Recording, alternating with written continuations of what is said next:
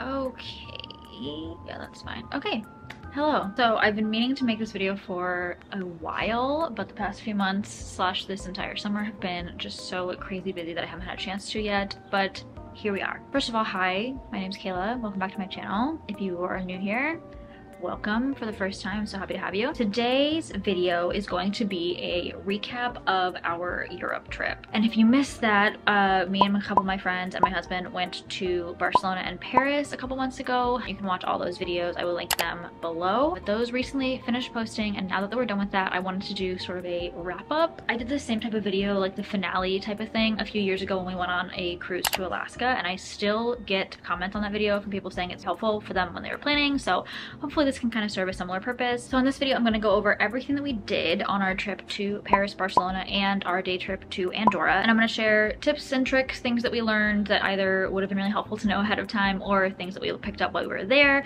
And I'm going to show you some of my must-have packing items, plus the souvenirs that I brought home. So let's jump into it. So I'm going to start at the very beginning, aka packing. So if you watch my packing vlog, you've kind of already seen most of this stuff already. I even ended up taking stuff out of my suitcase after that video, so I ended up paring it down even more. Before we get into that, a major shout out for my away luggage. If it's everything I need, it's as big as you can possibly get for a carry-on before they start forcing you to check it on most major airlines. I love her, she is perfect, you know the deal. Okay, so now for the new stuff. First thing I want to talk about is this anti-theft bag. I talked about this in my packing video. I was so excited to use it, and it was absolutely incredible. It came in clutch. This is just the perfect size bag, like day bag to take around in the city. It's not an entire backpack. I don't like traveling with a huge backpack when I'm walking around because number one, I don't like to wear it on my back. It just feels a little bit less secure, and I don't need to carry that much stuff. And if I have room, I'm gonna bring more stuff, and I don't need to do that. I was able to fit everything that I need for the day in this bag every single day, including a pair of pointe shoes. I like that it's longer and flat, so I could put like paper stuff in there. I like to collect like maps and tickets and stuff like that. I'll show you a couple later in the video. It's also RFID safe, so you can put your passport, your credit cards in here, not to worry about that. And the color is just so cute. Like, it just, if you can't tell, this is really kind of my scheme, so I really loved this. Next up, I have a shoe recommendation. I bought these Crocs sandals shortly before the trip, and I ended up absolutely loving them. It has a little platform, so it feels a little bit more fancy than just like wearing a regular sandal. They were a perfect choice for warm weather. I wore them all the time in Barcelona, and I've worn them a lot back home this summer in Seattle as well. They're just so comfy. The only thing is that, as you can see, they're a little bulky, so if you pack these, you have to allow a little bit of room, but I think it was worth it. Also, since that trip, Sarah also bought these shoes, and she loves them too, so another ringing endorsement. Are these comfortable Crocs? Yeah, they're actually really comfortable. I love my Crocs. They're so cute. Both types I have, so maybe I need more types. Perhaps you need these little sandals. Not an ad. Not an ad.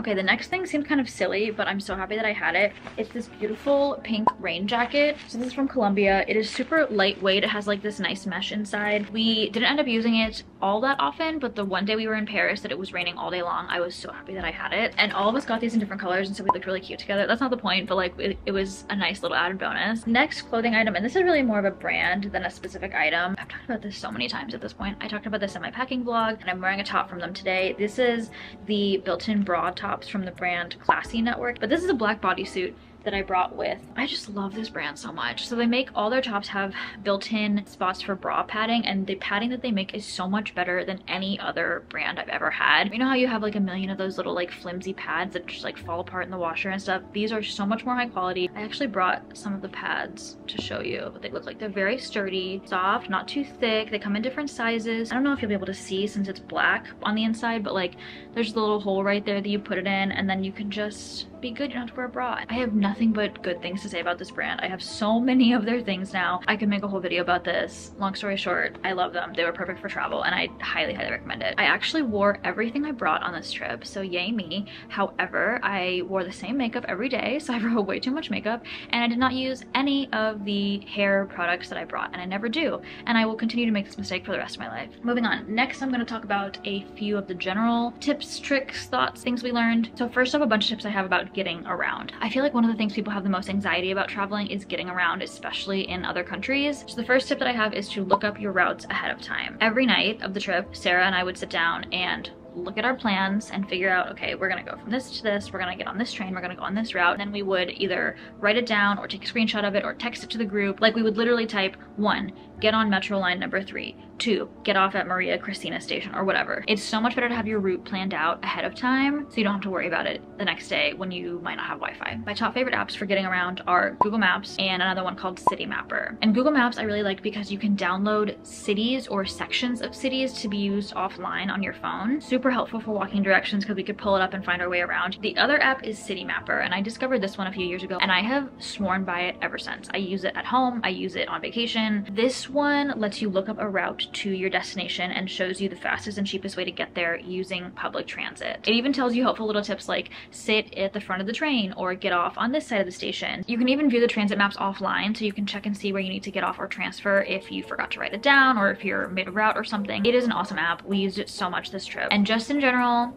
a general getting around tip, double check your train stations. And you know why if you watched our going to Barcelona video. So kind of related, the next tip that I have is really just good to remember in general while traveling, and that's allow more time than you think you need to get around. I think this was especially the case in Barcelona, but if you're relying on public transit, which you should in Europe, it's gonna take time. You don't know when the train's gonna get there. You don't know if you're gonna accidentally go to the wrong side of the track and you have to go over, or if you're gonna forget your Metro card and have to buy a ticket when you get there, or there might be construction on the street that you're on. Just allow yourself some extra time. Save yourself the hassle of stressing about it and being late, and leave a little earlier in the morning. And my last tip for getting around is stay near a metro station. In Paris, the metro was massive and there were stops pretty much everywhere, so it's not as important there, I would say, but in Barcelona, the stations were much fewer and farther between. So it's definitely more convenient if you don't have to walk an extra 10 minutes every single day just to get to the train station to start going where you're going. In Paris, our Airbnb had a station literally right outside the door, and it was so convenient to just walk outside, get on the train, and start going. Okay, so kind of switching gears here a little bit, I just wanted to share 2 services that we used to book activities on the trip that was very helpful and easy to use. And these are Get Your Guide and Viator. These are both activities booking sites that have thousands and thousands of activities and things to do and guided tours and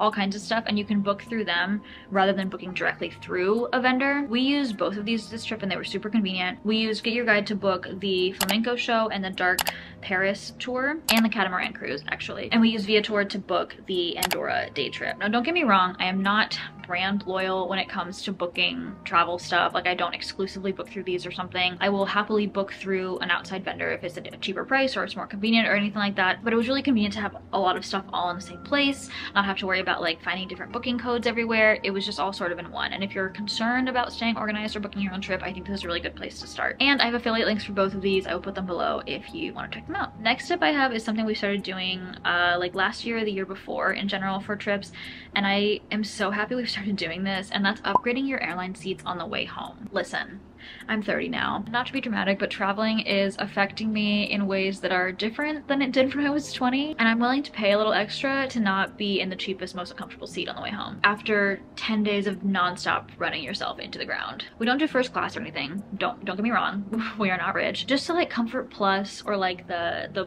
one up from like standard economy or whatever. It's just nice zen for the mind and the body on the way home. And I try to always do this on points. This makes such a difference. So if you have some points to spare, why not? And finally, I have one more app recommendation for you, and that is this app called Splitwise. This is an app that you can use to split payments with friends or groups of people. It's really good if you're traveling with others. So like, I wouldn't use this on a trip for just me and Chris, but if you're traveling with like a group of friends or family or something and you want to make sure everything's split evenly, it is so helpful for that. Essentially, it lets you enter expenses. You can split them up amongst the group. You can split it equally in percentages or shares or specific amounts. It also lets you exclude certain people from transactions. So like if I paid for a snack just for me and Brandon, then I could, you know, make it so only he has to pay me back. And then it tallies it all up for you at the end, so you can just pay each other back in one lump sum rather than like $5 here, $10 there, whatever. The only thing that I wished it would do when we were in Europe was convert it to euros, because that was also kind of annoying to have to like do conversions and stuff. I'm pretty sure you can do that in the paid version of the app, but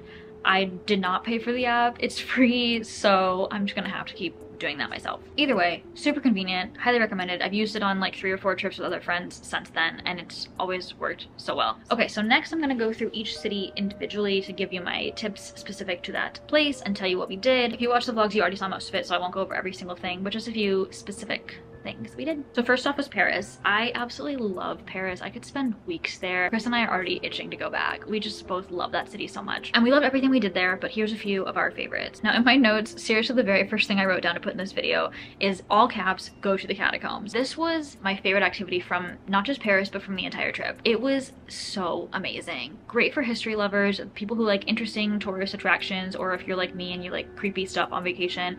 It was so cool and not that expensive either. I would recommend this to anybody unless maybe you're claustrophobic. It is a bit of a tight squeeze in there some places. The thing about this one is that you absolutely must get tickets ahead of time. When we went, they were sold out for the entire day, and from what I've read, that is very common. So just make sure you mark your calendar and you get those tickets if you want to go. Next thing we absolutely loved was the Dark Paris tour, which we did around Notre Dame. This was so much fun as well. We booked this through Get Your Guide, and it was such a good find. Our tour guide was this guy named Leo. He was so fantastic, super friendly, and really knowledgeable, and taught us so many cool things about the city. He even gave us some tips for Barcelona too, and we all just absolutely loved it and would definitely recommend it. And I'll put a link to that one below as well. Next recommendation, this is for people who want really good Eiffel Tower pics. The best place to go for photos is a place called Trocadero Gardens. It's right across the main road from the Eiffel Tower. You can get perfect views of the tower, but it's high enough off the ground that you don't have like the street level with all the people and the cars in it in the background. This was a spot recommended to us the first time we went to Paris by my friend who's from Paris. It is just a go-to. And speaking of the Eiffel Tower, you might have seen those beautiful nighttime photos of the sparkles. You have limited opportunities for this, so be prepared. So the tower sparkles every hour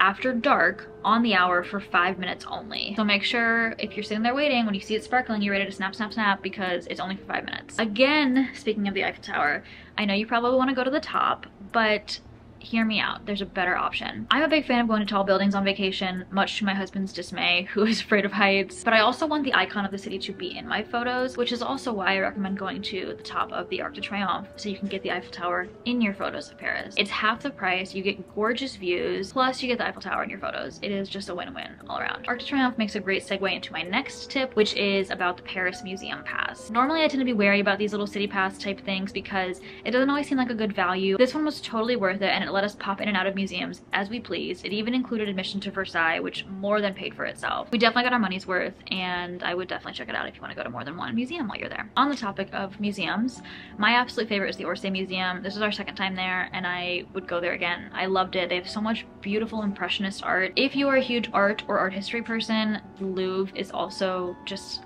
obviously a go-to. My tip for the Louvre is to have a plan. It is absolutely massive. I don't think I even realized how big it was until I was there. It would take weeks to go through the entire thing, so make sure you prioritize the things that you really want to see. We only had about an hour in there, and we managed to see basically all the greatest hits, Venus de Milo, Mona Lisa, all those. So make sure you plan out this visit so you're not just wandering around. And go through the secret entrance. I didn't know about this but when we went, but I've seen stuff about it on TikTok, and I'll link some stuff below about that. It's near one of the pyramids outside, and if you go there you can skip the entire line. And now I know for next time. So next up I want to talk about transit. I found it pretty difficult to find information about getting around Paris and what tickets you needed to buy before the trip, especially anything in English. So I'm gonna tell you what we ended up doing. We got our train passes at the airport. We went to a counter, and we did this instead of going to one of the automated machines, so we could actually talk to someone who spoke English. And we ended up getting this pass called the Navigo Easy. It's like a flat rate for the initial card, and then you add trips based on how many you need or where you're going. So we started out with 10 trips, and I think we only ended up having to reload it once with just a few trips. In general, the trains in Paris were super easy to navigate. It was very easy to get around. Everything was very clearly marked, especially if you use an app like City Mapper. Then for longer train rides to places like the airport or Versailles,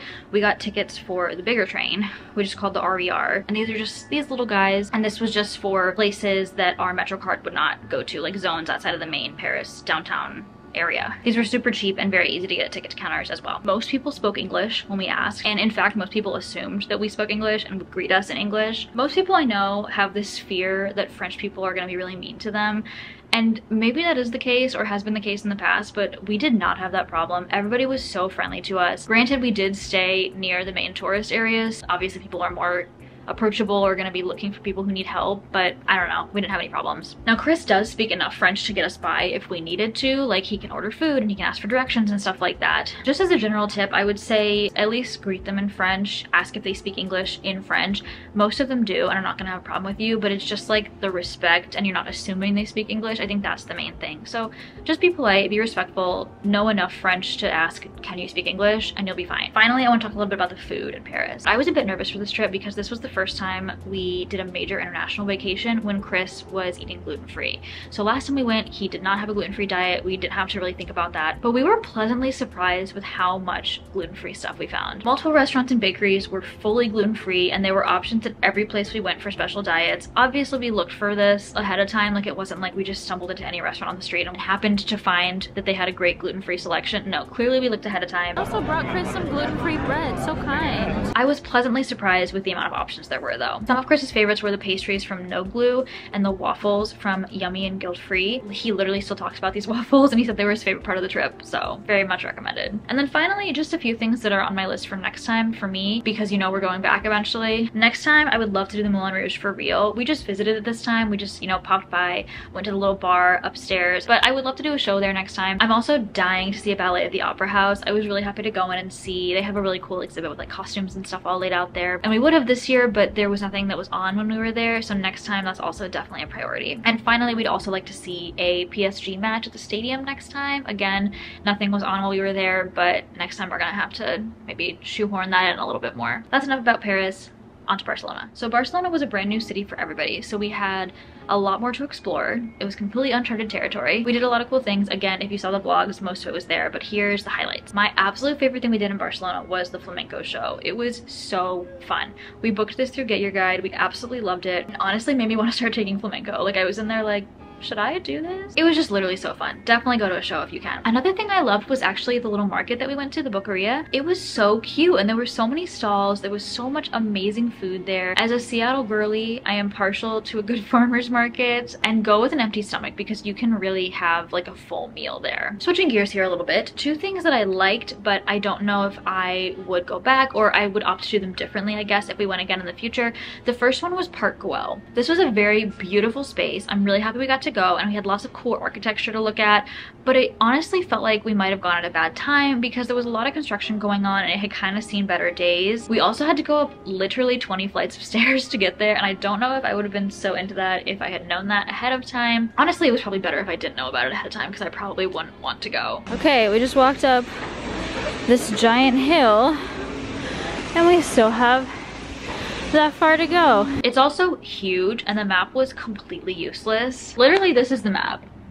It is a picture. This is a picture. These are very small demonstrations of where these things might be, but like no paths, nothing, anything at all. So it was completely useless. So I would probably do a little more research into that next time. The other thing was Camp Nou, which is their big soccer stadium. This is the biggest soccer stadium in Europe, so it was really cool to go see. And Chris and I are very big soccer fans, but the thing that was weird was that we had allegedly booked a tour for this day, but then something happened where they ended up having a match later that day or something, so they couldn't actually give the tour. So the person at the gate was like, oh, you can come back on Friday, and we were like, we already have plans on Friday, we are not coming back. I don't know if that was an issue on our part or if that was like a scheduling thing that came up last minute, but we didn't actually get to do a tour, which was kind of a bummer. We got to look through the little museum, which was cool, but like that wasn't necessarily what we wanted to do, and I also wish there would have been a game going on. I don't think I would go back and do the tour alone or recommend it to anybody unless you're like a huge Barcelona stadium or football fan. It was cool, but I would have liked to have seen a game because that stadium is also freaking huge, and I bet the games are so amazing. So in the future, we would go back, but only if we got to see a game there. So let's talk about transit a little bit. There are a lot fewer metro stops around Barcelona than there were in Paris, so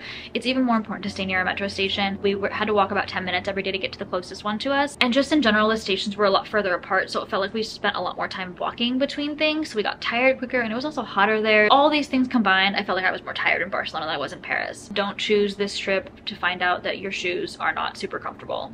To get around Barcelona, we bought passes ahead of time from this website called Hola Barcelona, and we got these little passes. So these are based on a set number of hours, and it starts the first time you use it. So we got the one that was 96 hours, and it was perfect. It was just what we needed. So this one's basically like an annual pass. You use it for the first time, and then it's unlimited rides until you run out, basically. In terms of people speaking English in Barcelona, I think it was even easier than in Paris. I don't think we encountered a single person who did not speak English. And also, very few of them did not immediately clock us and start talking English to us. Obviously the signs are in Spanish and in Catalan, but we had no problem getting around. Moving on to food, my number one tip for all of Barcelona is to get patatas bravas. Thank you to my friends that told me to eat this before I went there. So this is a signature dish from Barcelona. It's potatoes and then two types of sauces, one that's spicy and one that's kind of creamy. It was so good, you guys. It was just incredible. So good to the point where we got them and then we loved them so much that every single time we saw them on a menu somewhere else, we got them again. We also had luck finding a lot of good gluten-free restaurants and vegan restaurants here as well. Apparently Barcelona specifically is really good for gluten-free because they have some kind of celiac association, so it's like a thing for them to have really good gluten-free food, so that was very convenient for us. Lots of Spanish food is also naturally gluten-free, like paella, so Chris had lots of delicious choices here as well, and his favorites were the paella and the bravas at this restaurant called Potsdot. Speaking of, go to Potsdot. It was so good. Everything on the menu was vegan and gluten-free. It was our favorite spot in Barcelona. Also, if you like sangria, you can get amazing wine in Spain, and it was like €4. It was crazy cheap and so good. Finally, I want to talk a smidge about Andorra, which was the day trip that we took from Barcelona and our third country of the trip. There's a couple options here. You can either do a bus trip and they kind of just drop you off at different locations, or you can do the private tour guide, which is what we ended up doing. It is a little pricier, but it was definitely worth it. We had a private guide that drove us to and from Andorra. It's about a 3-hour drive from Barcelona, and he actually tailored the trip to do exactly what we wanted to do and see. He even stopped for us at the best photo spots and took us to an amazing and authentic